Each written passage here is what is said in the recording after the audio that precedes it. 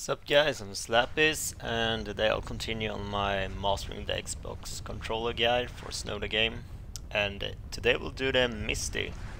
It's pretty much the same as the last episode with the rodeo, except the other direction.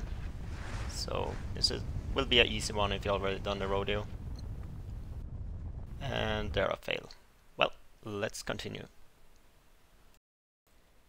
Alright, so we can do two variations on this one, same as with the rodeo, with either pressing the left button or the right button. But we're gonna start off with the left button here, and what we're gonna do first of all is load up front flip instead of a back flip. And hold down the left analog up, so we're not holding it down, we're holding it up and pressing the left button.